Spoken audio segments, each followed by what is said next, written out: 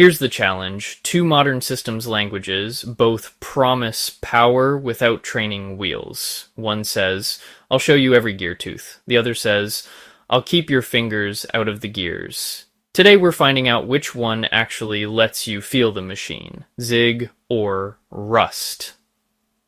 Now let's get clear on what closer to the metal means. It's not just benchmark bragging rights, it's about how directly your code maps to memory, instructions, and timing. It's about predictability. When you read a line of code, can you roughly foresee the allocations, the layout, and the branches you'll get in assembly? If fewer invisible layers sit between you and the CPU, you're closer. Historically, that crown belonged to C and assembly.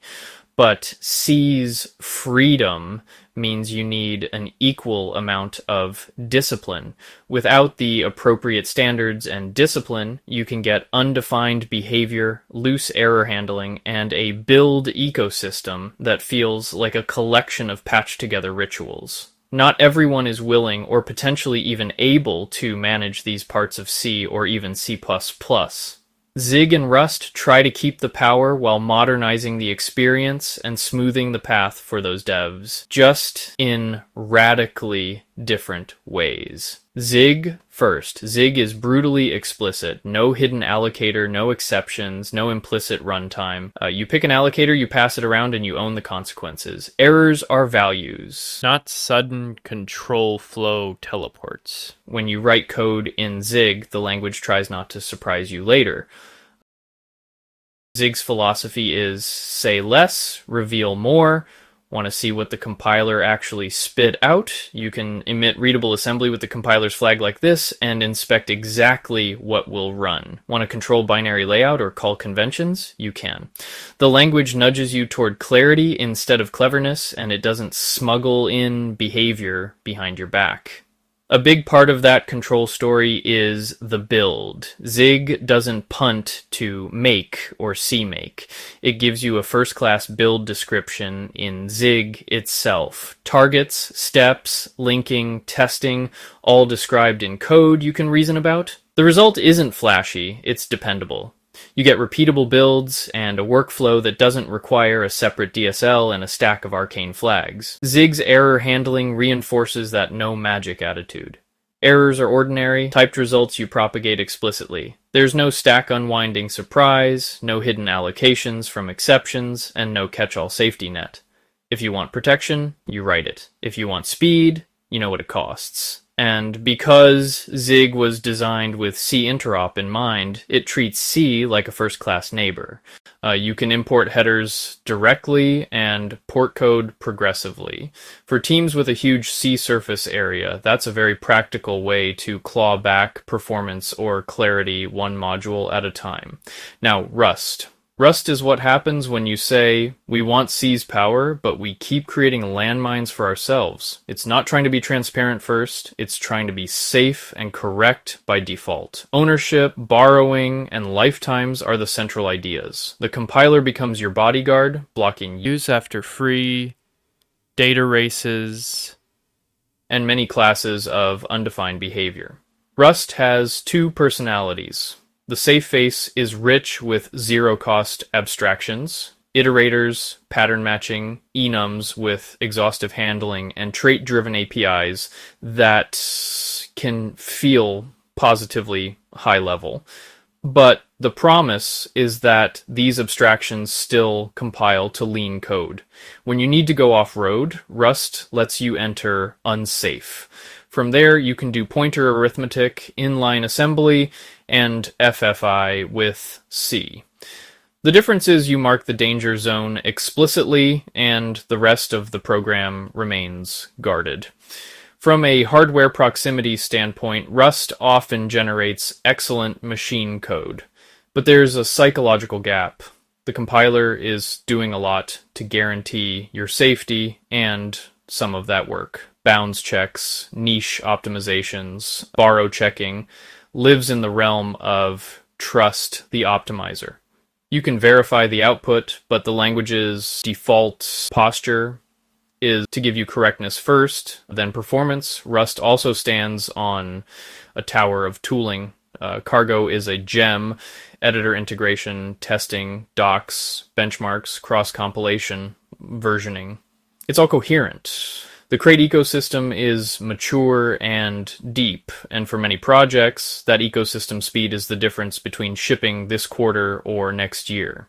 Performance and predictability are where the comparison gets interesting. Rust uses LLVM for code generation.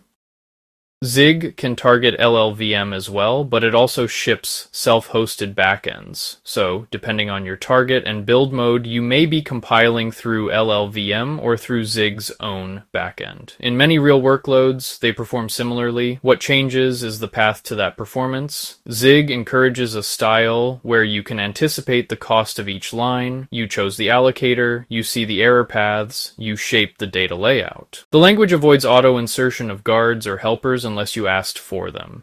If you care about steady latency, cache behavior, and stable inlining from build to build, that predictability feels very close to the metal. Rust's abstractions can be just as fast in practice, but the cognitive model is different. The compiler is willing to layer in checks, monomorphize aggressively, and eliminate overhead you never asked to pay. The result is often fantastic machine code, but you need to either trust or verify. If you're chasing a stubborn tail latency spike, that verification step can matter. Memory and failure modes tell a similar story. Zig puts allocators up front. You can use arena, stack, fixed buffer, or custom strategies, and you pass them explicitly. That explicitness scales down to tiny embedded environments because you can keep global state and unexpected allocations out of your critical path. Rust's memory story is guided by ownership. Most everyday containers are heap-backed, but the language pushes you to make lifetimes and mutation patterns explicit. When you truly need precise control, you can write bump allocators, use stack-based arrays with const generics, or design arena-like patterns in safe code. When you hit the edge, this is a scalpel, not a sledgehammer. For error handling, the Zig's error unions are predictable. Either you got a value or you got a named error, propagate, or handle. Rust's is similarly explicit, but because Rust encourages richer types and traits, you'll often see more ergonomic combinators that keep code tidy without losing clarity. In both languages, the happy path stays visible. Zig simply resists sugar on purpose. Rust embraces it when it compiles away. Metaprogramming is another place where metal shows up. Zig's lets you run code at compile time and generate types, values, and functions based on the real world, like probing target features, calculating table data, or building parsers. It's plain Zig, not a template language. The benefit is you can dial in zero overhead specialization while staying inside the language. Rust's answer is evaluation, macros, both declarative and procedural, and trait-based specialization patterns. You can carve incredibly tight code paths with compile time dispatch, SIMD intrinsics, and link time optimizations. The learning curve is steeper and the power is spread across several features, but the end result is similar, specialized code with no runtime baggage.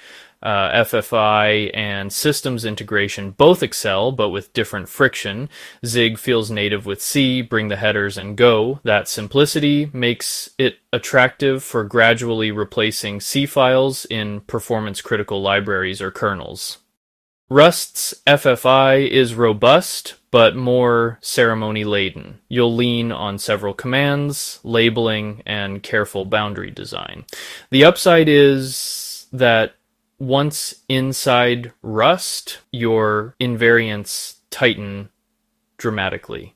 If you want tooling and ecosystem maturity, Rust wins today. Cargo is the bar. The community has crates for everything from embedded HALs to databases and async runtimes. Zig's tooling is improving quickly, its build system is cohesive, and the compiler is fast, but its package story and breadth of community libraries aren't as far along.